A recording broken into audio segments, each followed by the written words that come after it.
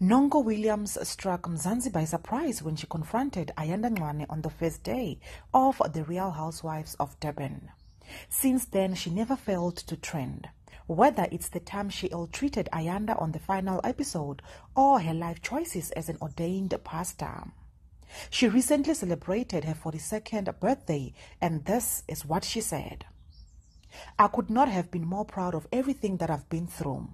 The hurt, the failures, each and everything that I experienced.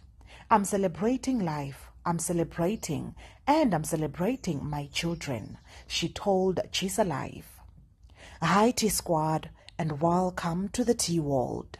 And of course, T-Squad, she had to answer to the hatred she gets, the misunderstandings about her life, and the path she has chosen as a pastor, and her situation with the child she shares with Ayanda's late husband, Sfiso Ncwane. And this is what she said. "Time heals everything. The very same people that called me out, I had to remind myself that I'm also human. I know who I am. People don't know the full story. I'm not bothered at all. I know what I stand for. Most people don't know what a prayerful woman I am.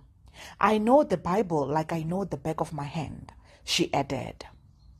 At T-Squad, she opened up about her calling and how God chose her. "I have nothing to hide, but a lot of people don't believe it. It was 2005 when I heard the audible voice of God. It sounded like a trumpet. It called out my name. It said, 'Nonkululeko,' and I responded saying, 'Yes, Lord.'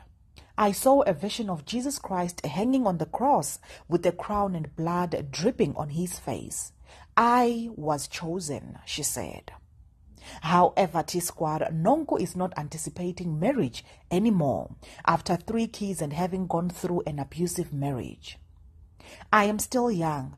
I know that I will find someone who is right, but I know I do not want to get married again," she said. "I've got 3 kids. I knew before I got married that it was not it. I divided a paper in half and I wrote all the reasons why I should get married and all the reasons why I should not. And I think there were 2 reasons why I should, but I went ahead and got married anyway. I've had right relationships before, but I want someone that will be perfect in my eyes," she explained. There you have it, T-Squad. Nonku Williams says she longs for a perfect partner, but does not want to get married to him.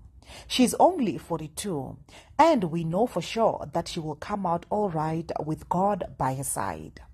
That's it for now, T-Squad. Do leave your comments down below. I love you.